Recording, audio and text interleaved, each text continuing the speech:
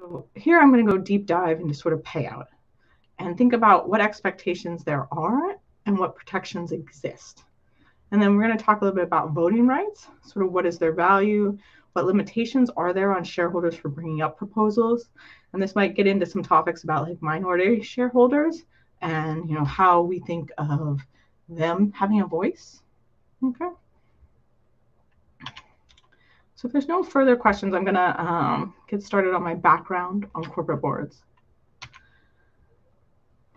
So according to the OECD, the principles of corporate governance tell us that the responsibilities of the board, and they list it out and they're saying the corporate governance framework should ensure the strategic guidance of the company, the effective monitoring of the management, and the board's accountability to the company and shareholders.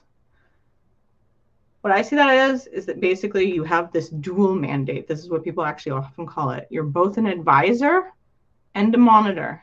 Okay, so it's two roles, it's not just one. So the board consults with management generally regarding the strategy and direction of the company. Okay, and remind yourselves that boards, regardless of what stage it is, can be need the strategic advice. So if you think when you bring the VC on, the reason you're bringing the VC on early on is because they are getting pitched by every other company out there right now. They have a very good sense of the industry and the layout and maybe where you might need to pivot. They know where business opportunities are. I always love to teach in my class. I don't know if you know about Instagram. It was actually originally called Bourbon. It was supposed to be like a Foursquare to check in when you're drinking whiskey. Except for they had a really good VC who was like, look, most people are looking at your pictures. They're not looking at your other stuff. Why don't you like pivot to be more general that way?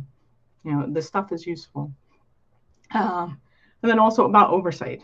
It is really helpful to rein in somebody when they're not exactly making the best decisions and sort of keeping people in check.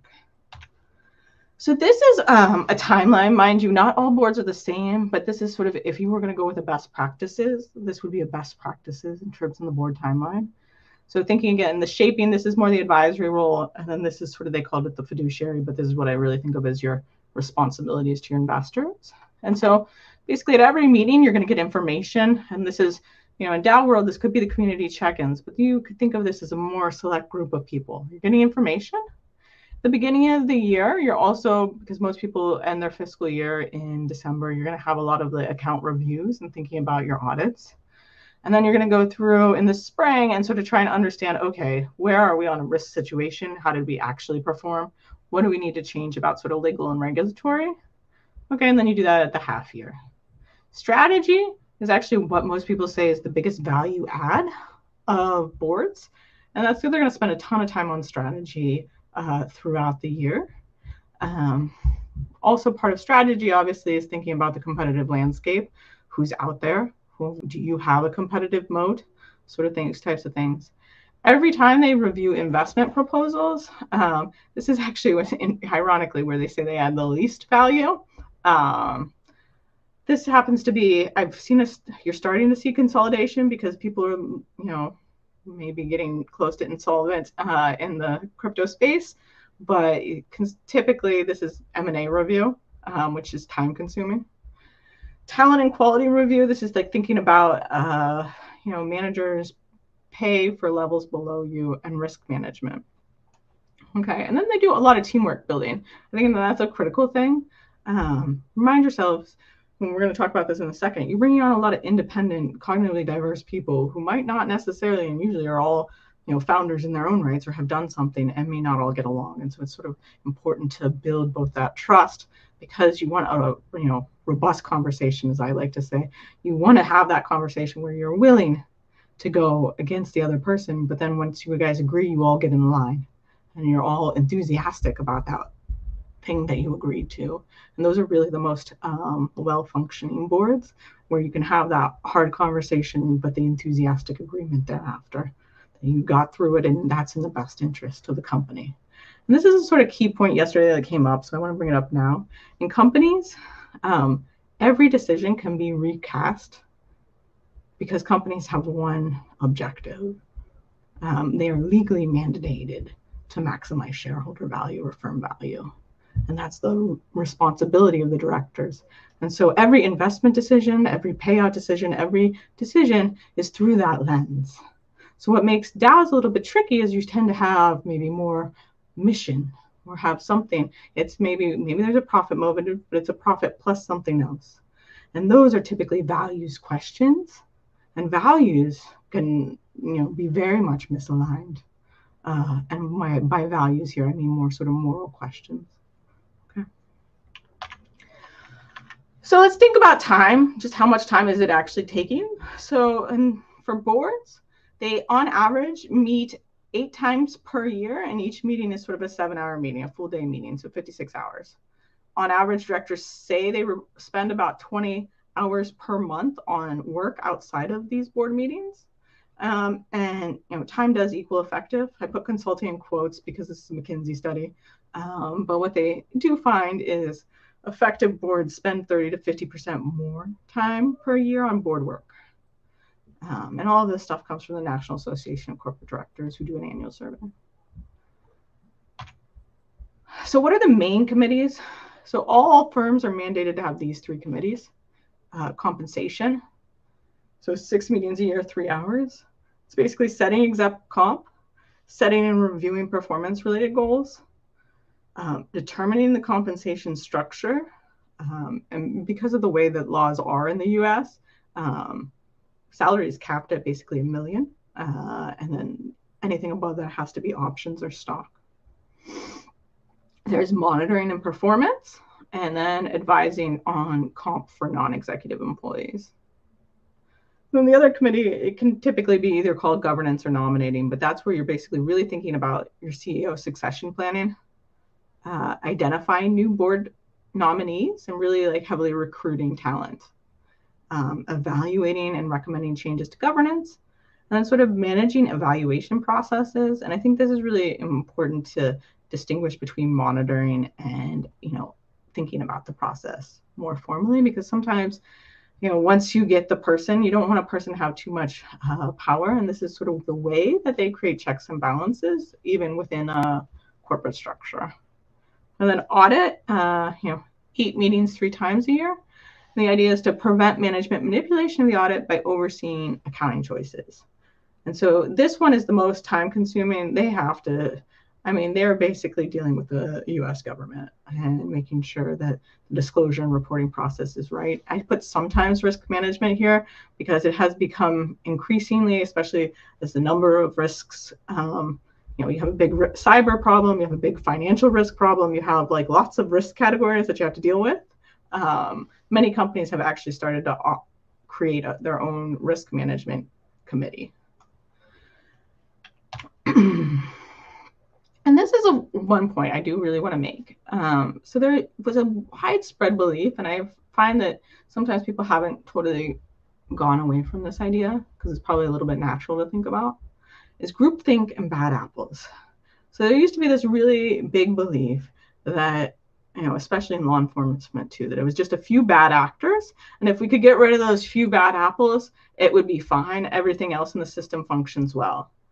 And it really took the financial crisis and Enron and WorldCom and sort of all the bad things that happened in the early 2000s to basically get a bunch of people to put research and time and effort into thinking about this and really digging through the data and saying, actually, no, it is not a rogue trader that caused the financial crisis. It is not one person who was, Jeff Shelling is not the single person to blame for Enron and all of that stuff. And I really want to point that out because these decisions that they did were very, very, I think sometimes my students, I'm assuming you guys are much younger than me, my students didn't even know about Enron last year when I was teaching it to them. It was a company as big as Google is essentially now. They were one of the top 5 companies in the country. They lost $74 billion in less than a year. That was most people's pension funds, because remind you, these are utility workers. These are your grandparents. And most people at the time had $300,000 in retirement, if not more, of these older people who basically, after lawsuits, maybe 8 years later, got $3,100 per person in the ultimate settlement. So, I think just reminding yourself that it's about culture and reminding yourself how to focus on a culture and creating a culture that actually tells people, this is my red line in the sand. This is where you guys cannot cross. You cannot discriminate against the whole class of people. You cannot make this decision. And this is sort of even going back to Uber, and TK or Travis Kalanick going and saying, look, we're going to skirt against the law enforcement. This also means that you might skirt against sexual harassment practices or some of those things. And so thinking about that holistically. So board independence. This has generally been regulators' oversight, and I'll give you a mix of thoughts on it. So to effectively provide advisory and oversight capacity, board members are expected to be independent. The key way we think about independence is sort of conflicts of interest, minimize conflicts of interest as much as possible. Okay, it is also nice to have independence in the sense that people will take opposition points to management. This really came up because a lot of, some of the earlier scandals in the 80s and 90s, when people were looking at them, it was basically everything got rubber stamped by, a friendly board or a co-opted board, as people like to say, is basically execs put all their friends on the board. It's not really useful for getting, outside your bubble. Okay, so now the New York Stock Exchange requires independent directors to be the majority. Same thing on all of the key committees, audit, compensation, and governance. So what's the executive session? I actually really like this idea. They mandated it after Sarbanes-Oxley, and it says once a year, we need to get all directors together that are not insiders. And we don't want the executives here. And we want to actually just have a candid conversation about what's going on. And it's been, I think, very useful. You've actually seen changes in turnover and sort of patterns of this where, they can discuss candidly the performance. And I think this idea of allowing that is really helpful to understand if you need any change. Because there's still power from the insiders or the people who owned it or the people who founded it. There always will be. So board cognitive diversity, I really love this. So Sheila Blair was the head of the FDIC. So the FDIC is Federal Deposit Insurance Corporation. When banks in the US, when they're going to go under because we don't want bank runs, basically they have 48 hours. They quietly alert the FDIC and the FDIC tries to find a buyer. So she is in on all of these board meetings during the crisis when so many banks went under. And she said, too much is made of independence. It's really more about people and whether they are competent. So think about expertise and setting the right tone and culture. And so this goes back to sort of what I was saying before. Are you building that team? Are you building that culture within? And how do you build culture? Maybe is one question. It's really like, are you sending out balloons? Are you sending out swag on whatever day is your annual day to get together? And even if you're not getting together there at their computer, you can send them that stuff there. You can do fun things remotely. Okay. But so in this sense, directors are nominated by the company. They're awfully friendly to the CEO, but you want to find a right balance. And sort of what people have looked at and they call cognitive diversity is right, having a right mix of gender, ethnicity, age, education, industry expertise, also board experience at other places, and other skills, leadership, military experience. Some of those things tend to come up, finance experience, engineering, sort of all the mix. So removing directors and legal obligations, generally in the US, it's really hard to remove directors, okay? Once elected by shareholders, directors usually serve their full term. It's a mix of companies. I'd say it's still almost half and half, that it's an annual election, and then other people do what they call a staggered board. So maybe you have 9 board members, it's 3 rotating each time are up for election. And the idea about that was that there was really a time where there was a lot of merger activity. And they thought by having, if somebody wants to take over your company, they're going to get their full slate of directors elected. Okay, well, at least that gives you more time to fight them off, that they can only replace 3 per year. So that if they really, really want to buy you, that's 2 years that they're waiting to do this. So that's sort of the idea why you might want to stagger it. So shareholders may vote to remove a director at an annual meeting, but in practice, shareholders usually can't get enough support. It's really hard to get enough people to sign on a thing. Shareholders are dispersed and don't pay attention. Okay, so basically, if once a director's there, it's hard to remove them. What's the business judgment rule? So directors all have fiduciary duties. Because they're elected by shareholders, their duties are to the shareholder. But they can be held liable. Okay, it's sort of the same thing about, if you're writing the code, can you be held liable? Can you be held liable for secondary liability? Sort of the same idea. So directors have a fiduciary duty of care to make duties consistent, basically, with the best interest of stockholders. Okay, but acting in good faith, sort of, which means fulfilling the duty of care, means the business judgment rule can protect directors from liability. And so that raises the standard of duty of care for not just maybe their decision was bad, but it's also you have to prove that their decision lost value for the company. And that's usually trickier. Okay. It often comes up in M&A debates. And so this is like, for example, say you can show somebody who's conflicted voted for M&A deal. This is why then ultimately I'll say you want to cleanse your transaction. So there's no protection when directors act to intentionally harm a corporation or breach their fiduciary duty of loyalty. They also have a responsibility for candor. I will point this out. Corporations incorporate by state. State defaults vary, okay? And just like DAOs, if your default, if you don't actually do your paperwork, is to a partnership, okay? Delaware partnerships are very different than ones in Nevada. So Nevada is generally what we think of as sort of the, Sin City, same thing. It's actually not surprising that Vegas is there, but they have the worst corporate governance. They don't actually even require loyalty of directors. They allow a lot of freedom. Delaware has the longest, most established precedent, and that's why 75% of corporations are incorporated in Delaware. So board conflicts and cleansing a transaction. What if your directors are conflicted?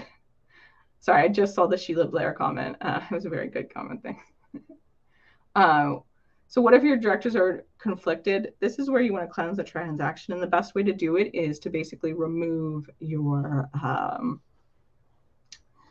conflicted directors and basically use a subcommittee of non-conflicted directors.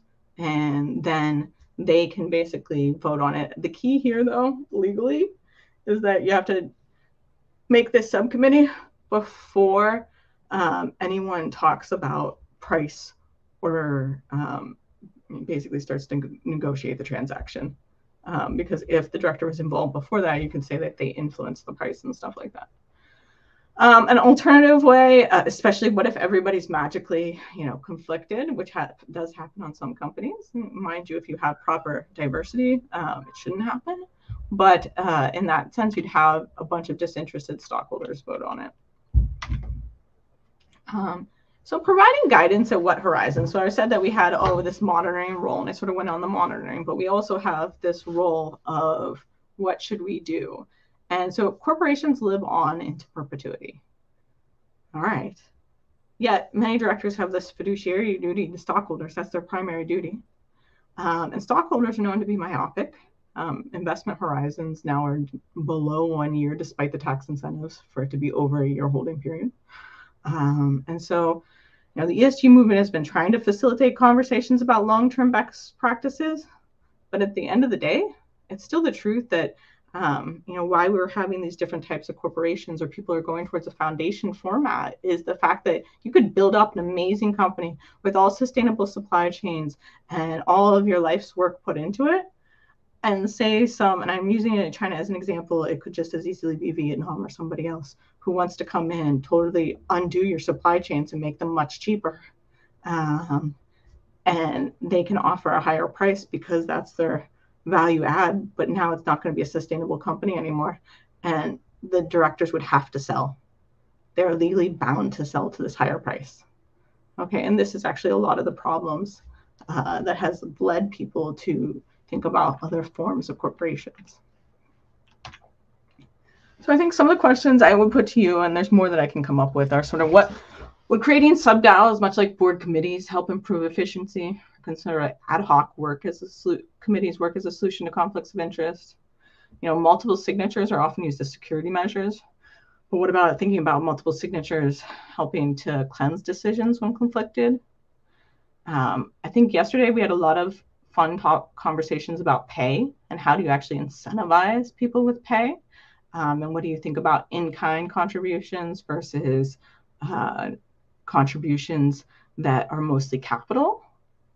And I know some DAOs in this sense are experimenting with weighting votes in non-standard ways. So could weighting by holding period, say you want to reward those people who have been there longer, or want to reward those who and try and prevent between the inherent conflicts of interest and sort of But I think the dual-edged sword of any of those things, if you're trying to incentivize there, is that you don't incentivize new participants.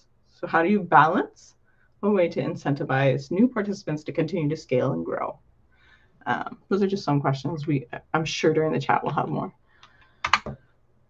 So unless I have other questions, I'm going to move on to sort of talking about these protections against activists. So I want to remind everybody about where equity prices come from. They're a function of payout. If you remember from basics, the value of any asset is its expected cash flow discounted at the rate of return that could be achieved outside. Okay. Well, if we think of a company as basically a bunch of tangible and intangible assets, same thing. It's all these cash flows. We can combine all the cash flows. Okay. Well, the firm, you have to pay off to your debt holders first. They have priority. Then you pay your equity holders. Okay. So equity holders always get the residual that's left after all debts are paid off. Great. Well, what is that residual? That residual is essentially what would be the dividend if you did a final period dividend. Okay. And so what we think of this as is, or a buyout, you can just do a buyback and buy back their shares, but they're the same thing. They're equivalent. And so the value per stock is really, because corporations live on to infinity, the expectation of dividend payments into infinity, discounted here. What we think of is the cost of equity, what it would cost you to basically go and buy that equity in the market right now, or raise that amount of equity in the market. So estimating any function into infinity can be problematic, or predicting dividends, it's challenging. So typically we break it up into two things. Part one is the growth period, part two is stable growth. So then you can rechange that formula now into this sort of terminal value, and then this sort of growth period. Let's just focus more on, if we assume that the main majority of the value is coming from the terminal value, which is true, same thing in an M&A deal, then we focus on that. If you remember the perpetuity formula, you actually can rearrange it and get it to be the expectation of dividends the next period, your cost of equity minus G, where what is G? G is usually what we think of as the growth rate of the economy. Basically, most people put 3%. You can never have a company that's bigger than the economy. So at the limit, and even if you're scaling and growing, you're always going to reach, the size of the globe. So that has to be 3%, and that's sort of how we think about it. So clearly, prices are a function of what this expectation people have for payout. So what determines the optimal level of payout? It's typically firm specific. So think about, what are your earnings growth, investment, all of those things. It's economic too. How cyclical is your industry? How much access to capital do you have? How much inflation consumption changes matter for you? It's about alleviating agency costs. And this one I love to emphasize. It's just so true.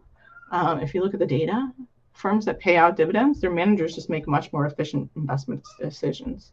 Basically, when you have money to burn in your pockets, as we like to say, or you're a cash cow firm, you make bad decisions. There's a ton of evidence about it. Okay.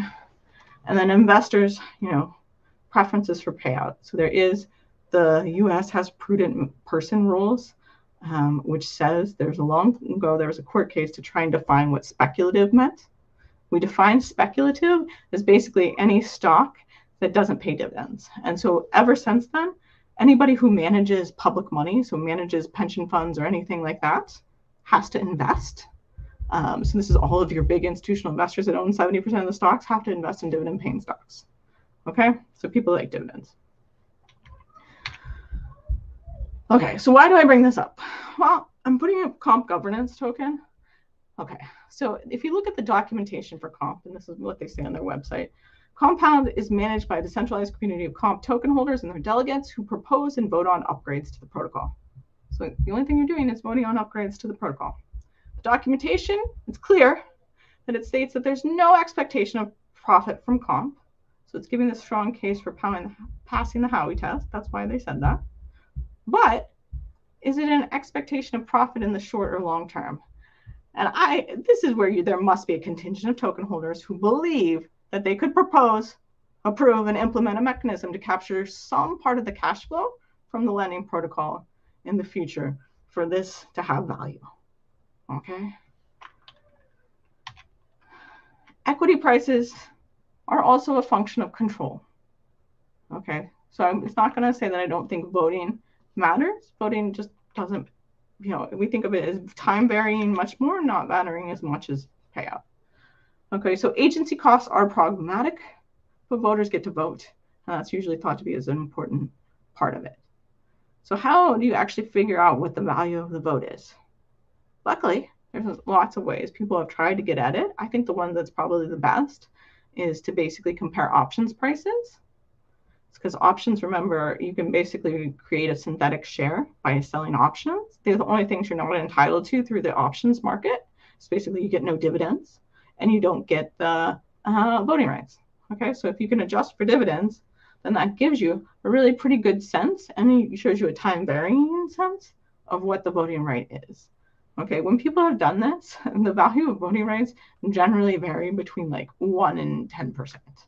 I will admit other people have done studies based on, say, dual class share systems. Dual class usually brings you more than just voting rights and controlling blockholder selling sales. But these are the value of the vote as a percentage of the overall value of the firm. And if you see, 10% is about where it comes up regularly. We had one in Italy where it came up as 80%.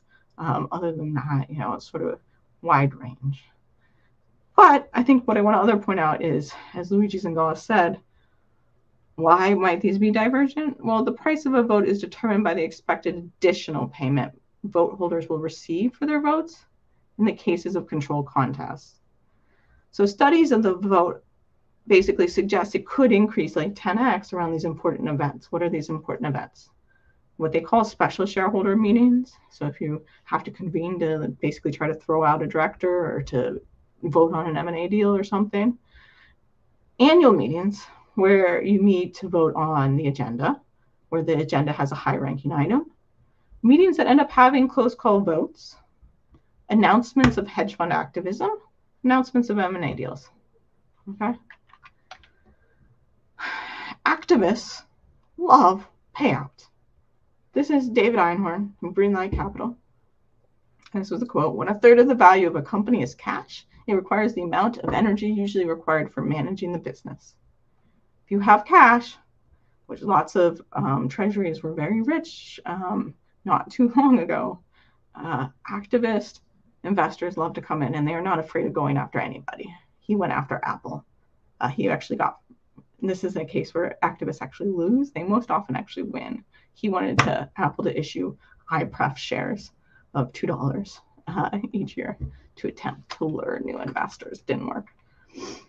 So the love of payout, though, is no different in DAOs.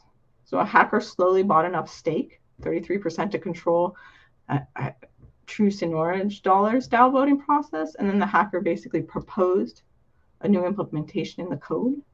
And using his own stake, he basically was able to pass the changes. And then when implementing it, he inserted a malicious code to mint himself coins that wiped out the value of Treasury.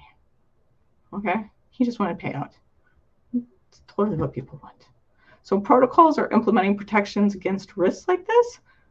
This is where multi-sig comes in. It's also where maybe the inability to access functions like minting. Okay? Thoughts on that, some of that stuff, but also recognition that, payout may actually reduce risk. Treasury management, especially in the blockchain world, is super challenging. People cannot know your positions. So it's really hard to manage liquidity when other people know what you're trading. There is a reason why all institutional investors trade on dark pools. It's because then they can send it in there, an algorithm can match it up, and you don't actually know if BlackRock's the one that you're trading shares with or if it is a smaller hedge fund. So maintaining smaller treasury functions to the extent possible via some type of payout may actually mitigate rather than amplify risk. So there's legal limits to payout, and sort of a key issue when approving a dividend or thinking about it that way is that you have who's at risk of not being paid out. And so this is where creditors really come up. They'll often negotiate to include covenants. So dividend restriction covenants that limit payout to some portion of basically earnings or surplus, except for, as firms quickly learned, you can manipulate the definition of earnings or surplus. Maintenance covenants are basically the solution to that, where you basically put a limit on the leverage ratio, and you say at some leverage ratio you have to get rid of the payout. Beyond covenants, the two sort of ones that tend to matter are legal capital requirements and fraudulent transfer laws. Legal capital requirements, though, if you've ever opened a person's stock certificate or their statement, like say, you open Meta, and on the first page you'll see that it says the value of like a common share is 0.00006 cents. This is actually the paid-in capital. So a lot of people have decided this is the required amount you must keep at the firm and not spend on stuff. For whatever reason, we've created it into a loophole where people say it's only so little, very much. So instead, fraudulent transfer is really the only one that protects you, but it actually protects you well. So basically, what is fraudulent transfer? This is the idea that, we know we're going to go under probably in the next few days. Let's issue a big dividend of any money we have left to the people who are equity holders rather than pay back other people. Okay, that's gonna crush you. So directors, who I told you were protected under the business judgment rule, it's like even worse. So if they do that, if they distribute assets in excess of what should be made pursuant in liquidation, they actually have personal liability. That's more than just like general liability. That means that you can go after them also in a civil case, so that they'd be crushed. Okay, and so the bottom line is this prospect of personal liability from excess distribution means that most board members are going to be very fearful of these fraudulent transfer laws. So shareholder-sponsored proposals, this is my last thing. So I've done actually some research myself on DAOs. We're in the process. We have about 1,800 proposals that we've collected across 50 plus DAOs to try and understand it. And you guys will think it's crazy how it's done. How much slower and more uniform the process is on the corporate side. So proposals all get aggregated together. You vote on proposals once a year at the annual meeting. This is probably legacy of the fact that it was hard to actually convene together, and so they do it once a year. And if anybody's ever been to Warren Buffett's big thing in Omaha, people love to go. It's really actually a big party. It's a big hurrah for the fun of it. So let's think about what's going on. So what do? Shareholder proposals must be received 6 months prior to the annual meeting date to be included on this proxy slate. There's a whole bunch back and forth there after. So I would call the next 4 months this back and forth period. Typically, if management see a proposal, they're going to attempt to have a dialogue with that shareholder. Okay, sometimes that'll result in management making minor concessions and shareholders pulling their proposal. Management can also try to get a proposal dropped for technical reasons, and they actually often do, just because shareholders aren't that smart sometimes at how they file them. That's why you usually need a big institution or a hedge fund to file it, because they have a better legal team. And the SEC cannot rule on whether a proposal, so it's actually courts can adjudicate on that if they're obligated to include it. Then you get to the 60 days prior. 60 days prior, they have to file the final proxy statement. And in here, and this is something that might be useful for DAOs, they have the exact wording. They're all the same. It all looks the same. They have the exact wording of the shareholder proposal, but then management writes in the paragraph underneath it, what do they want? What they think about it. Typically, management doesn't like it, but they'll tell you why and they'll justify it. And then since 1988, the Department of Labor has made it a fiduciary duty for pension funds to vote. So voter turnout is very high since 70% of stocks are owned by institutions. Okay, so this is why they actually don't have this problem in the corporate setting that I think you have of lack of voter participation in the DAO setting. Other things. So, well, as I'll show, people don't, which shareholders, when, how often, what type. So we started to change the rules a little bit. This is a fairly recent adjustment, although there had always been some sort of version of this, is tiered ownership requirements. So they trade off between holding period and the value of your securities. For example, you cannot bring a proposal. So it's basically 3-year holding period and need only $2,000 investment, or if you've only held for a year, you need $25,000 investment. You have a 1 proposal limit per year. Okay. And why do I bring this up? I think Petco is a great example of it. If you look, almost nearly every year in the 2000s, these animal activists would buy a small ownership stake, like $2,000 in Petco, and they would put in a proposal that they ended up having to put on about changing its treatment of animals. They never had any business logic or anything about it. They didn't even really go there, and they never received 10% of, even 10% of support for it. But yeah, each year it had to come up. Each year they would go to the meetings and put these horrible signs up and all of this stuff. It's a minority shareholder is not what the majority of people wanted. Okay, so the SEC has changed rules on when you can submit. Okay, less than 5% of the votes, if previously voted on one time, you can't resubmit. Less than 15% of the votes if previously voted on 2 times. Less than 25% of the votes if voted on 3 times. And I have seen in some of the DAO proposals we're analyzing, literally almost identical proposals being brought up shortly thereafter. Okay, and then interestingly, the SEC, when they first put it out before they adopted this rule, they had actually had the word momentum, that you couldn't re-bring it up if it had lost, it had lower vote share the second time. But they have now changed they took that out, but it may be something worth thinking about.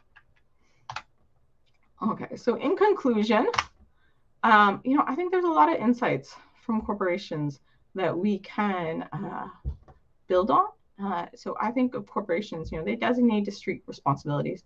And that's something that I think DAOs are going to, as they grow, Discord and discourse is sort of out of control. You can see it's hard to parse through all of that. Having committee work makes sense, but how do you align across committees? Are committees just their own little autonomous organizations? If they are, and if they disagree, what do you want to do? Do you spin off? Do you fork? Thinking about some of that stuff. And then also sort of this value of DAO contributors, there's energy versus time. And what do DAOs contributors really want? Do they want payout? I will answer questions in 2 minutes. 1 second. So I think other insights from finance is sort of AI reduce the cost of exploration and prediction. So this is how I think, okay, maybe I'll just answer your question 1 second. Okay, so do you get increased resubmission threshold if your subsequent proposal goes from 5% to 20% from each vote? So if you had it the first time and it was only 5%, you couldn't bring it again. It's a waiting period. You could have some other shareholder bring it in 3 years. Is basically you could do that. If the second time you got 20%, now you're above that threshold of whatever the number was. So you could basically vote on it again the third time. If it's the third time that it hasn't went up, it's went up, and that you don't have more than 25%, you couldn't bring it again. You could wait through. There's a waiting period of about 3 years, I think. I haven't looked at the final rules. It used to be 3 years when I wrote a paper on this in 2014. All right, cool. So let's think about what I think of the main insights from finance is just to remember what are DAOs doing in the big picture. So I think of AI as basically reduce the cost of exploration and prediction. So that's why everybody wants to use AI and invest in it. Blockchain reduce the cost of state verification. Great. What does this mean then for DAOs? It means it reduced the cost of coordinating complex services. Okay, so the efficiency gains from reducing the line item associated with managers or centralized intermediaries will encourage adoption. But I put here, if the underlying governance is stable, there's a reason why we have, sort of the system that we have. It is true that the banks are much more solid now than they ever were in the past. It's true that companies now, as they're incorporating ESG practices and doing different things, they're evolving. They're way better than they used to be. Okay. And so this is sort of my other key point is about evolution. I think the flexibility of DAOs is amazing. You can tailor stuff and you can customize in a way that it was never previously possible because we had state laws, so you could sort of customize around the edge, but it's it's not that much. You have much more flexibility. So, while early corporations did things that are illegal by today's standards, and they certainly did, they also have evolved. And I think you need to think about how you ensure adaptability. And so for me, this is a question I've thought about a lot. What is the ultimate goal of DAOs? If we can say for firms that the ultimate goal is to maximize value, what is it for DAOs? And I like the paper where it was suggested that the goal might be the sustainability of the protocol. Okay, and that relates to open source code. well, is open source code a public good? If it is, then you need somebody investing in it. I don't think it's a public good necessarily. I don't want the government controlling it and investing in it. And so, but how do you ensure somebody's going to maintain and help and do all of this? And that, I think, involves this like type of flexibility, and bringing that about. And so I think it's a nice hybrid between what is really corporates.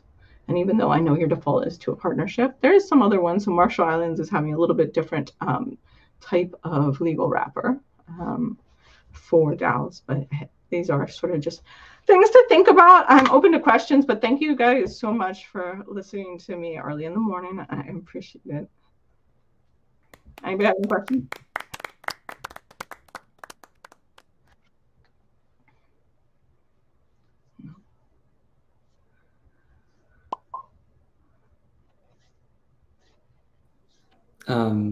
I have like a bunch of questions. I don't know. I kind of like, I'm hesitant to just go immediately. No, just jump in. It's fine. Okay. Well, feel free to stop me, other listeners, if y'all have more pertinent things to ask. I guess the first question I have sort of relates to like aspirations. Like, what do you think? Like, maybe this is like a place to put in personal take, but also maybe more objective answer is appropriate too. Like, what do you just think of the idea of this like clearly precedented, very like rules and like pluralistic based system of corporate shareholder governance versus like the very ad hoc kind of harebrained version of like it's crypto or like decentralized blockchain analogs? Like, is the idea of positing this as like this clearly precedented, maybe not like perfect, but at least like functional system, to have it serve as an aspiration? Like, oh, like you crypto people that are just kind of like figuring this out almost like accidentally, like maybe you should pay attention closer to how like Warren Buffett and his comrades in Omaha like handle their shareholder meetings? Or is it just like,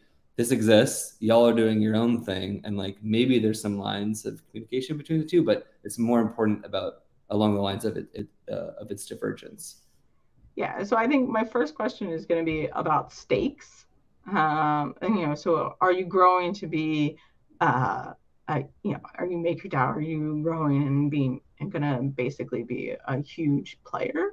I think when you're going to be a huge player, you need the protection and the stability that comes from uniformity. And I think there's a lot of literature on like, what is the evolution of a founder? Founders usually hands on the deck.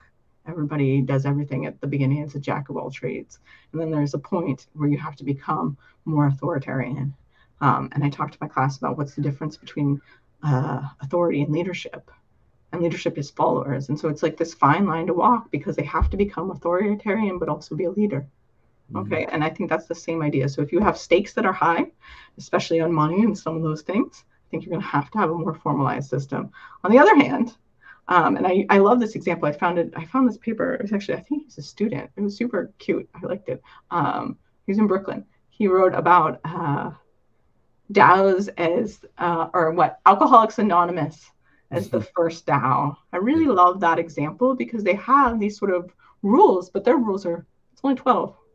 And they basically have organizations that have this localized ability, and they can make some adjustments locally, but they really sort of stick to these 12 rules. And so, I think that, but what's the stake? I mean, you might think that being an alcoholic is a high stake, but it's not. This goes back to like sort of autonomous vehicles and all of this stuff. There's a reason life or death is a big stake. Typically, people take money as a big stake. This is why we're okay with bad advertisements and experimenting there because it's bad advertisement for us. And so you sort of have to take that into consideration on what people would think about it. So I guess my view is, yes, I think some of them are going to have to adopt it. What I think is so cool about you guys is that you get to experiment. And then I think you might not have some of these problems we have with sort of compensation and executive compensation being out of control. And I think you actually might be able to solve. My dream is you're going to get rid of the managerial class. I mean, I probably can't totally get rid of the managerial class, but massively reduce it and then put people in more functional positions. I mean, I think everybody's probably experienced the joy of working for a bad boss. It's really a horrible experience, and it's not good for anybody. And I think like eliminating that experience and allowing people to have more positive work experiences encourages more contribution, more building, more growth. Wait, just last little follow-up question. Is there a place where you've, like the last 15 seconds of what you were just talking about, where you've written about that? I'm curious to unpack it more, but I don't want to take any more. So we are, I got a grant to write this paper. I've been sort of looking at the jobs descriptions and how it's changing. Okay. But yeah, I mean, it's a thought I have. I've written more on how AI is going to displace high-skilled workers, which then it made me start to think, what my takeaway from AI, I have a paper on AI, is that it can't replace social skills. And so what you end up seeing for high-skilled workers, and so I was looking in the finance industry in particular, they actually spend more time on meetings with management. And they spend less time on financial modeling. And so the fact that they're over-relying on your social skills, and I don't think that's a bad thing. I think social skills are really important, but it made me start to think about, well, the key social skill person is usually managers, and there's such a big literature on bad management. Yeah. Okay. Thank you so much. Appreciate it. Cool. I look forward to chatting with you all at the sessions. Hopefully, I'd love to hear about what you guys are doing too. Okay.